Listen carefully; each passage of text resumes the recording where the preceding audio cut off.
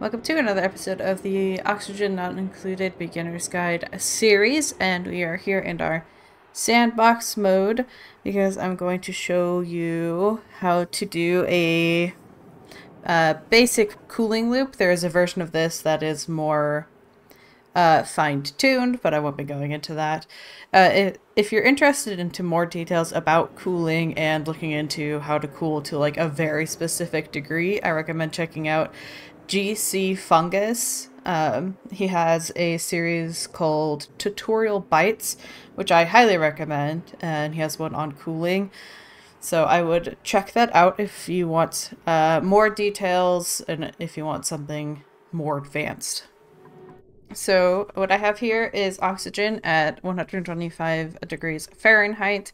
Do be aware that some of the numbers I'm going to say are going to be a little different for most people if you haven't changed your temperatures from Celsius. So I will try to mention those where I can. So I have it in 125, so it's just hot, as you can see by the HUD here. And then I have some polluted water, but what we're going to be using is a steam turbine, which I want to call it a sturbine, steam turbine, over a thermo aqua tuner. And what this guy will be doing is you put in warm liquid, it will remove 25 degrees Fahrenheit or 14 degrees Celsius from the liquid, and then you can use that to cool off a room, but doing so heats up this room, which is why you have it over a steam turbine, because then you can convert that heat that this is putting into power. So we have, if we look at the plumbing, this looks a bit chaotic right now. What we're doing is we're sending in the liquid. We use a bridge here to attach to the cooling loop so it doesn't overfill, because once this is full, it won't try to put any more in. And then what we have it doing is going into a thermosensor, because if it gets too cold, the liquid will freeze, and that will break your pipes. So we want to be making sure that we're not sending something in too cold. So if it is too cold, we will send it over a loop to bypass the aqua tuner and then send it back through the loop to cool again. What you use to cool with kind of depends on your situation.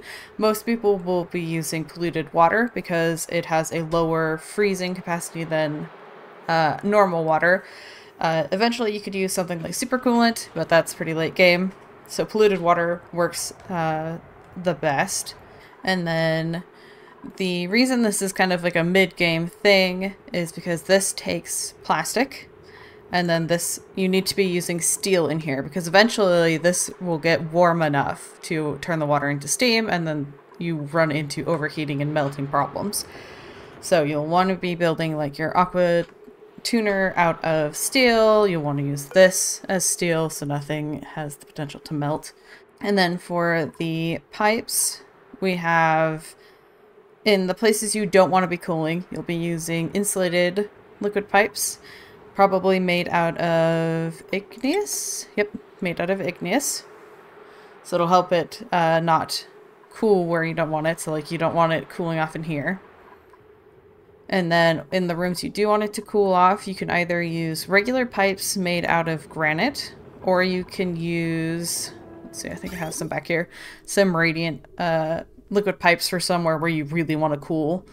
You can use this, but they're a little more expensive, which is why you want to use regular pipes made of granite if you can, and where it's not super important. So I will walk you through the step-by-step here.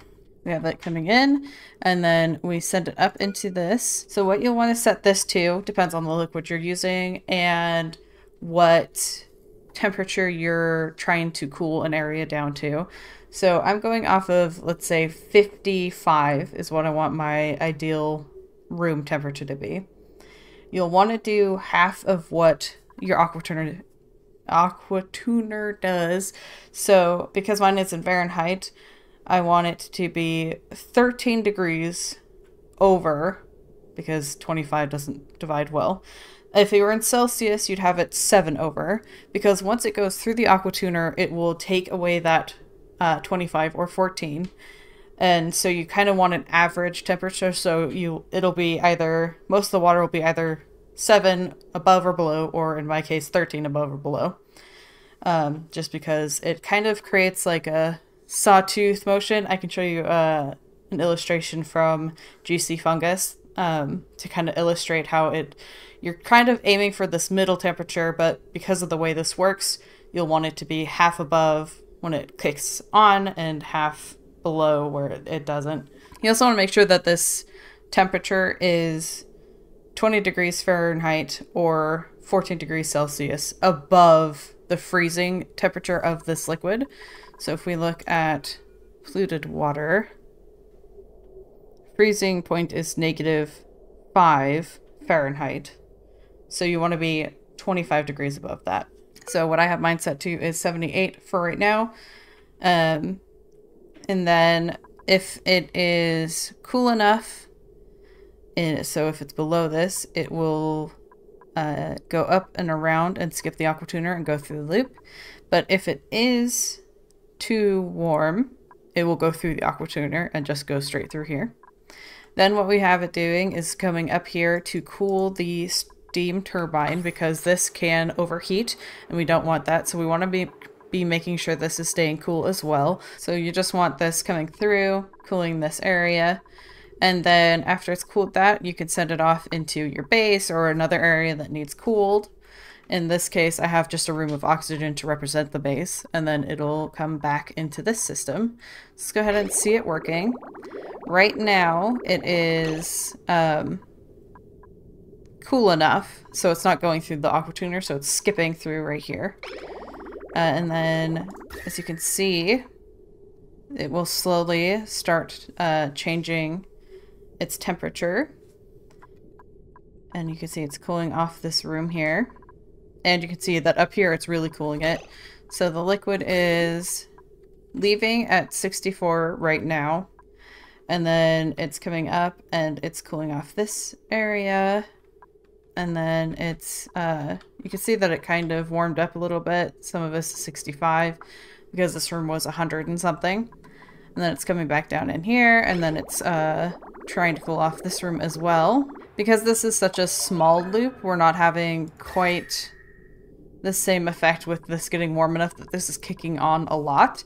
But when I go back to the main game, it'll be cooling a much bigger area, so it will be warming a lot more, which will mean this is going to be kicking on a lot more, which will then warm up this area, create steam. When it comes to filling this room, there's probably 2 techniques. You can put in 2 different liquids. You could do like polluted water and then salt water or something, so that this room becomes a vacuum basically with just the liquids, and then once they turn into steam, it'll just be steam. Or you can create the vacuum and just add water and then wait for it to heat up. I'm going to show you all of the overlays here. So we have power. This does use a lot of power, so be aware of that. This can put out a bit of power, but it has to be once this is running and hot enough that there is steam, and then depending on how much steam and the temperature changes how much this produces, so it's not exactly reliable in this situation. So we'll need a lot of power here, and then we have our plumbing. Make sure you're checking which way your bridges go, because if you're like me, that's a very difficult task to make sure they're all facing the right direction. And then here is the automation. And then this guy, again, will be set based on what you're going for and the liquid that you're using. If we were to just change this to, let's say 30 degrees, we can see this work a bit harder. So now because things are going in at 60 and it needs to be 30, this guy is running and it's not using this skip. So you can see as it kicks on, this makes it much warmer in here. And now that this is warm enough that it's creating steam, this guy will start running. You can see it's getting quite warm in here. And so if you were using the wrong kind of metal, this stuff would melt.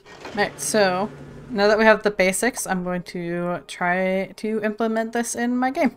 Can't remember what state I left this area in at the end of last episode, but this is their rooms that I ended up making. Had a lot of fun coming up with all these designs. Do you think I might need another coal generator? These guys produce 600, and I think that used 1,200. So that's not ideal. We'll have to come up with other sources of energy, but for now, I think this is what we'll do. Alright, so the way I made this area into what's going to be a vacuum is I have filled up this empty space, like row after row, and then I have started my water lock. We have the bottle emptier, and then we've added some drops of water here. As long as we have any amount of water here, you've automatically created the water lock. I just prefer to have more, but it's unnecessary. That's enough. And then I have built up against the building. I am leaving this to be diagonally built so that there's no gas getting in here. Like so. So yeah, that's how I created this into a vacuum. Alright, so you need to make sure that you get this really cleaned out because this isn't something where you can just leave it open with a, you know, liquid lock. The temperatures are going to be enough that they'll, unless you have like oil or something, you can't just leave a liquid lock. So you want to make sure you get everything right the first time and you get it all cleaned out and that it's exactly what you want from the start. I'm currently working on producing the steel over here in the refinery. I've expanded this loop to try to cool the liquid even more before it returns down there. So I'm starting to work on some of the pipes and stuff. So I have done the pipes that will loop around and cool this, and then I'm planning on where that will head on out. We'll then need another line that comes back down that will re-enter the system. And then I've got a ladder here so I can start building that. The hard part is going to be deciding where in this mess I can weave some pipes for cooling. It's definitely going to turn into spaghetti, which is not ideal, but it is what it is. And then I'm still working on the steel on the side here. You can see that it's starting to create meltage and stuff over here. Been sweeping up ice to send into our water over here. You can see that it's warming up because we have a tropical, and these fish morph based on the temperature, so you can see that this is getting warmer. Ooh, yay. Let's go ahead and sweep that guy. I've just been letting the fish on this side die off after getting their egg, so that I can finish getting rid of the germs over here. There's not a whole lot left, which is good, and then we can open this back up again. I think I'll probably end up ending this episode here in a minute, even though I don't have this quite finished. Builds and things like this take time in this game. I am thinking that after this guy, the next thing I might consider... I just love these guys falling over here and freezing. One of the next things I might consider doing would be an industrial block with steam. But unless anyone can think of something in particular they want to know, and if you do, let me know in the comments. But I may switch, like end this series and begin another one of these, but with the DLC. I have recently purchased it myself, and so I've been playing that in the background. So I think once you get up to like knowing how to make steel and plastic and getting maybe into the industrial brick and learning how to cool stuff, that you kind of have everything you need to start messing around and exploring with other systems for yourself. So I think that might be a good place for us to end this particular series and then to shift over into one of these, but with the DLC. So if you have anything you want me to talk about before ending this one, let me know in the comments, and I hope you guys have enjoyed this episode, and until next time, I hope you have a wonderful day.